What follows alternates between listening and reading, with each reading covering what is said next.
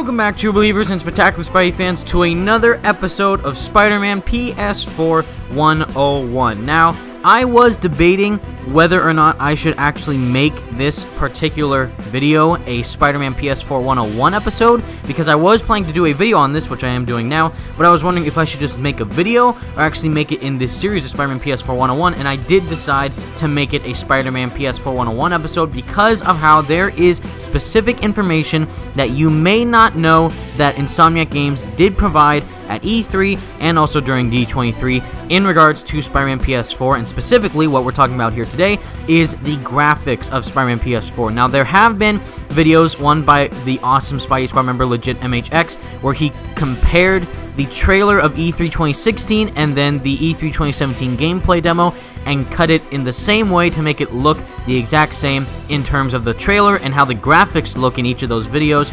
But here, I'm really going to break down why the game now looks the way it does, and also break down the information that Insomniac Games did provide to us in their interviews and also what they have said on Twitter. So, let me say this first, because I know everyone's thinking it, and I'm going to prove to you and say to you right now, and also give you facts on what Insomniac have said on their Twitter page. The first thing is, the game is not downgraded. That's the biggest thing that you should take away from this, is that the game is not downgraded. And if you did see my reaction to the E3 2017 gameplay demo, I was saying when we saw the game again, we were waiting for a full year, and then we finally got more information and footage of the game at E3 2017, and my reaction to it was, what is this game? What is this game? What, like, they changed everything, is because I looked at it, and obviously I didn't think that it got downgraded, but I'm just like, it looks so different from what the E3 2016 trailer looks like. You have to agree with me on that, is that you can think that the 2017 graphics look better than the 2016 graphics, that's fine, but you have to agree that when you saw it for the first time, you're like, whoa, that looks really different from what we saw last year, because the E3 2016 trailer and the PS4 Pro clip were both in-engine / real-time footage of the game. It wasn't CGI, it wasn't animated,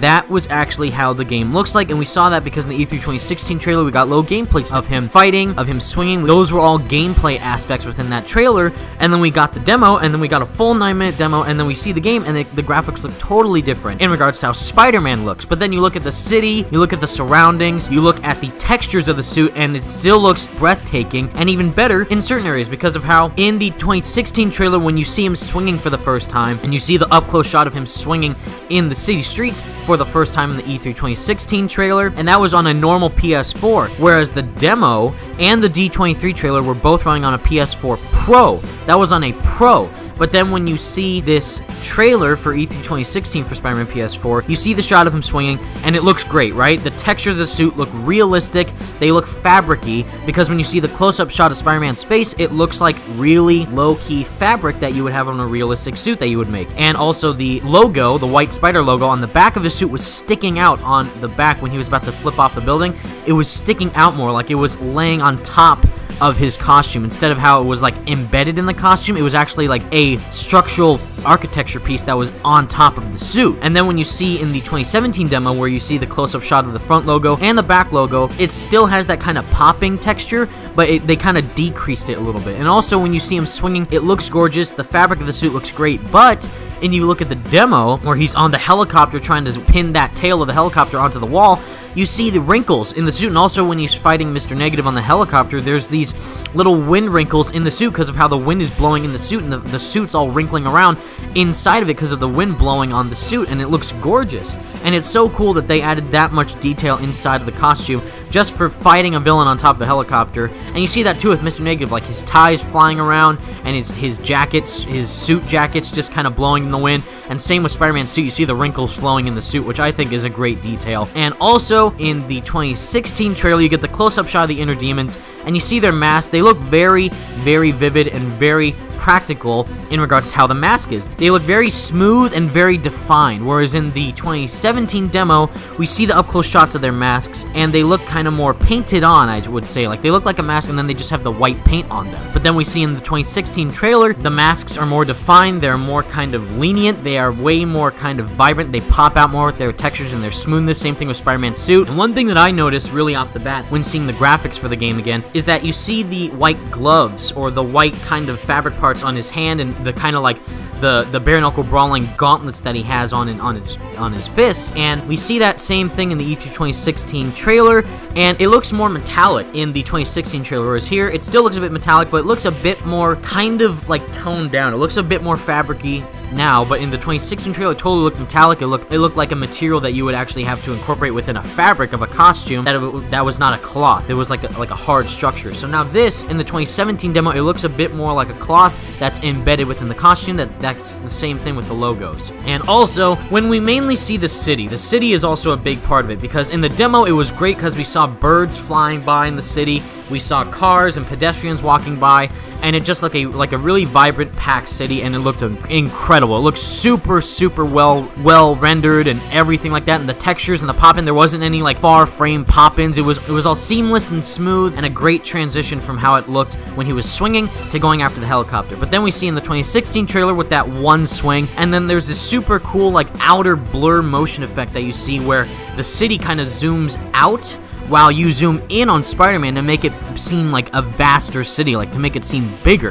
And then they try to still incorporate that within Spider-Man PS4, which we saw in the 2017 D23 behind-the-scenes trailer, where we see that new little shot of him swinging really fast, and you see the same thing with the city buildings in the background, where it's zooming in on Spider-Man, but zooming out on the buildings to make it more grand, to make it the vastness of the city more huge and more vibrant, and make it seem like, yeah, this city is going to be big. Because what they said is that Spider-Man PS4's New York City is going to be 4 to 6 times bigger than Sunset Overdrive, which is absolutely crazy. Just seeing the vastness of the city, seeing how big it is, seeing how far we can explore in this Manhattan, it's going to be crazy to explore, and seeing how the graphics of the city look really well rendered and well showcased. And I think, in my opinion, the city and the pedestrians and the people with the close-up shot of Mr. Negative look great. They look way more improved than what we saw in the 2016 PS4 Pro clip and the 2016 gameplay reveal. I think the city looks much better than how we saw last year. However, I still believe that the 2016 suit is much better looking than the new one. I still love how the graphics looks because, again, to reiterate what Insomniac Games have said on Twitter, is that the game is not downgraded. That's the biggest point that you should take away from this, is that the game is not downgraded. They didn't downgrade it at all.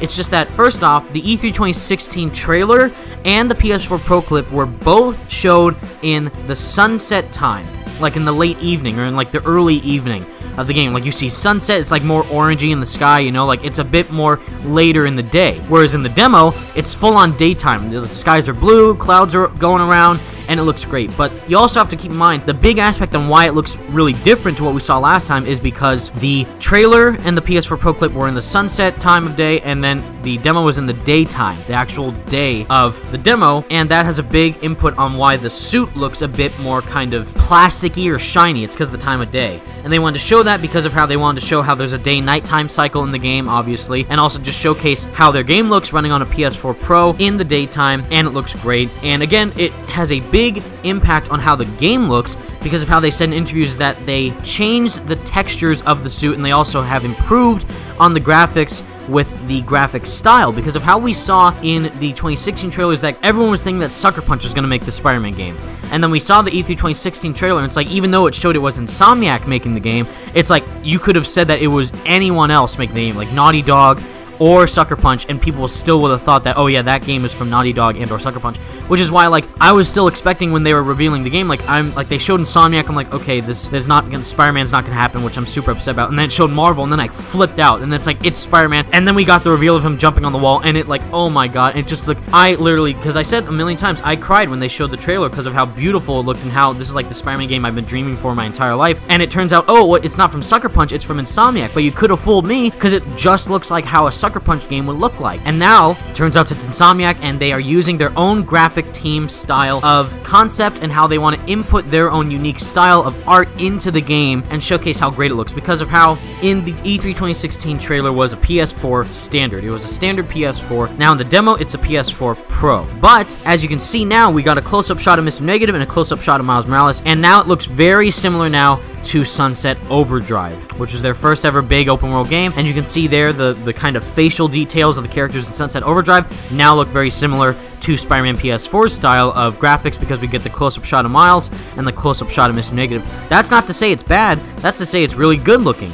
It looks even better than Sunset Overdrive now. It's just that also it means that they can keep improving, because like they said in interviews, they're going to keep improving, keep adding, keep updating 24/7 on everything that they have in their game, and it's going to look great. And this is all a early build because of how obviously the game isn't released yet, so that means that they keep working on the game. The game's going to release in 2018, so everything that we have seen up to this point is just still an early build of the game. It's like, I would say, either really later on alpha or really middle of the beta stage. I think it's the middle of the beta stage, but let me know what all you guys think in the comment section down below. I still think, though, that, again, we saw with the trailer and the demo, behind-the-scenes trailer, and that really high-resolution screenshot of Spider-Man, that's not even a concept art, that's not like a big production CGI thing, that is the graphics of the game. That really cool up-close screenshot of the high-resolution image of Spider-Man, and also the behind-the-scenes part where the animator's behind the computer, and you see the up-close shot of Spider-Man just standing still. That looks incredible. You can see in the eyes, and the texture of the suit looks super vibrant. They pop out. They look great. And same thing with the high-resolution image. It just looks like a really well-detailed game. And again, if you think the graphics are downgraded, don't, because again, Insomniac is going to keep updating this every single day, and they will make sure that it looks just like how it looked in the E3 2016 trailer in terms of how the suit looks. Because again, the suit in the 2016 trailer looks more like a fabric touch. It looks more cloth-like. Whereas now, in the 2017 demo, it looks more plasticky, it looks kind of shiny, and it looks like the stitching is different, but that also has to do with the textures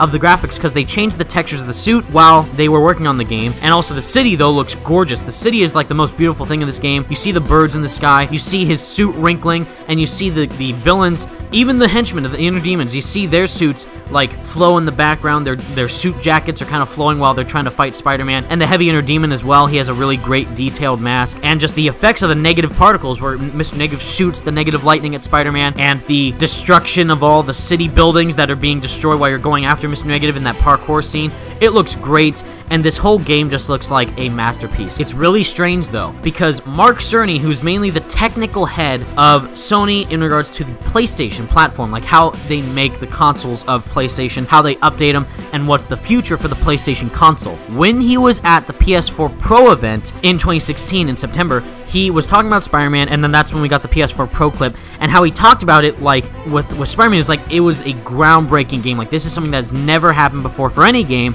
but mainly for a character like Spider-Man, because this has never happened for a Spider-Man game before. And the way he was talking about it, his passion towards the game, how it looked, and how, since he's mainly on the team of the PlayStation console, like how to improve the console, it was like he sounded so proud, he sounded so happy, showing like the textures of the suit are breathtaking, and that this is a Spider-Man game that we've never have seen before in terms of graphics. These first images are from Marvel's Spider-Man game, developed by Insomniac and announced at E3 this year. The detail of the city is incredible. Minute features such as the pedestrians in the distance would just be blurs on an HD TV set, but here they are crisp characters. As for Spider-Man himself, the texture of the suit is breathtakingly clear in a way that it could never have been before. But then, when E3 2017 was going around, and he was being interviewed again by someone who was working for Sony, he asked directly about Spider-Man, and then he responded in a way that made it sound like he was still excited for the game, but it didn't seem like he had that same enthusiasm that he had last year at the PS4 Pro event when he was talking about the graphics. Another game we're all looking forward to is Spider-Man. What is the team at Insomniac Games saying about how they're planning to leverage PS4 Pro? I'm actually spending a lot of time with the Insomniac team. It's a pretty similar relationship to what I have with Kojima Productions, so I've seen quite a bit of Spider-Man. I don't want to diminish in any way what they're doing for the Pro. It's great, but their #1 focus is on gameplay innovation within the Spider-Man universe. For example, how does Spider-Man fight? And certainly with his incredible speed and agility, and of course his webs, there's the potential for a whole different style of combat than you've ever seen before.